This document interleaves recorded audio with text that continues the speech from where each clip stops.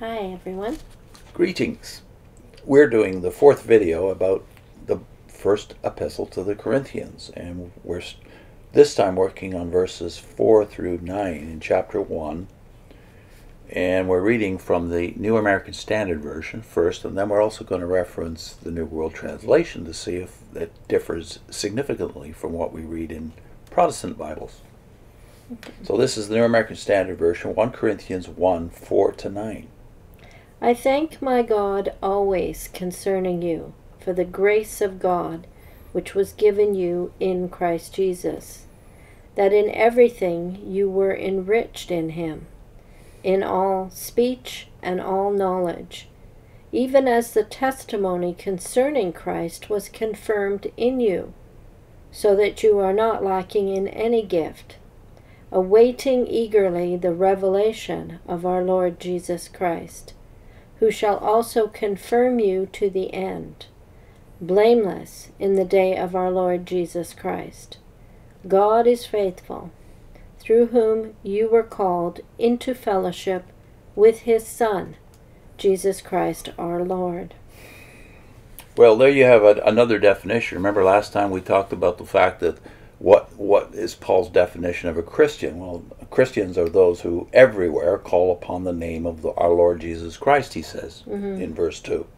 This time you have what Christianity is, which is called into the fellowship of his Son, Jesus Christ our Lord. So we have basically two definitions of Christianity within the first 9 verses, and do either of them apply to us? You made the point that what jumps out at you is Christ. He's all over the verses. Yeah. And I wouldn't have thought of it when I was a witness, because you're so focused, and you don't see Jehovah here anywhere. No, just count, even in the New World Translation, take out the first 9 verses and count how many times Jesus Christ is referred to. By Jesus, by the word Jesus, or by the title Christ, or by the word Lord. Count them in the New World Translation and see how many there are, and you'll see there's about 9 references in 9 verses, no tetragrammaton. Now, what do you do with that? If you're a witness, I don't think you notice it. You don't notice it. You don't have to do anything. You're not thinking about it because you're so sure that the prominence is Jehovah all the time, that you don't see that something new has happened with the coming of Christ. But surely you see what verse 6 says. Let's just read that again. This is the ESV version of verse 6. The testimony about Christ was confirmed among you. So what's the testimony about? What does the New World Translation say there? In verse 6 it says, just as the witness about Christ has been made firm among you. So the preaching is about Christ. So the definition of a Christian, the definition of Christianity, and the witness is all about Jesus Christ, and yet with you it is not. It can't be because you are Jehovah's Witnesses. And the encouragement in the last verse we read is to be called into fellowship with Christ Jesus. Yeah. I mean, it's all very foreign language to a witness. You don't talk about being in Christ. You don't talk about the fellowship of Christ or the fellowship of the Holy Spirit. Not there. It's language that you would expect in Christendom, I think, as a witness. It sounds like a church It sure does. Phrasing. Well, the reason is that their language matches the New Testament. The vocabulary is the same. What does it say, though? That whole passage in the New World Translation, how does it read?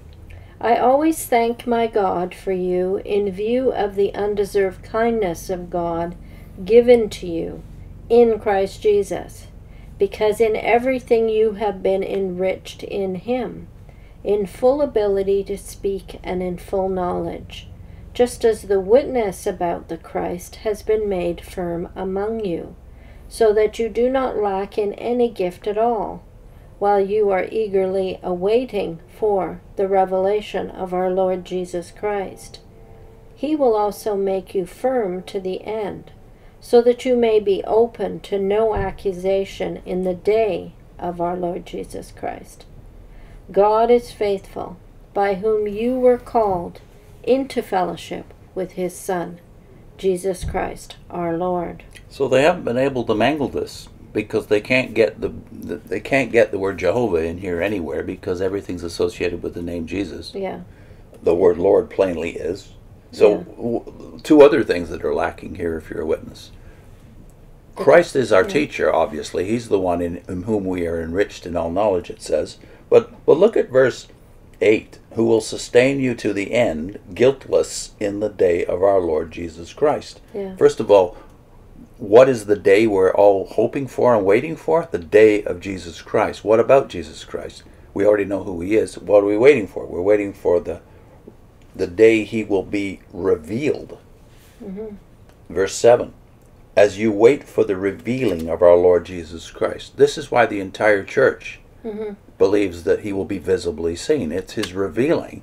You say he will never be seen and you will never know him personally. When he returns to rule. And is your faithfulness what will get you there? No. Verse 9 flatly denies that too. Yeah. God is faithful.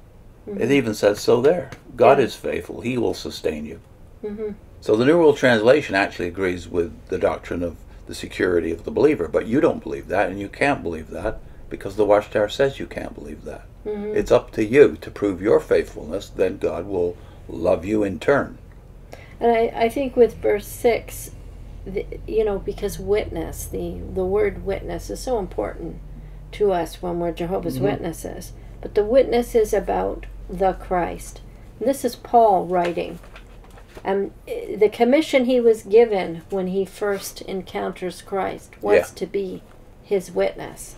Yeah, well, listen to this. This is Acts chapter 9, verse 16, the very account of his conversion, right? Yeah, 15, is it? This is verse 15, yeah.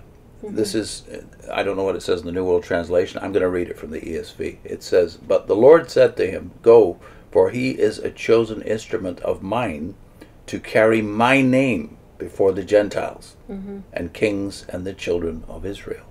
So Paul is commissioned to preach the name of Jesus Christ. Yeah. And then you have Acts 22 where he tells the story again of his conversion before the Roman tribune. And this is what he says. This part is actually before Ananias. So we're talking about 22 verses 16. Well, it's 26. 26, sorry. Yeah. Verse. He does tell the story again there too. But this is before Agrippa.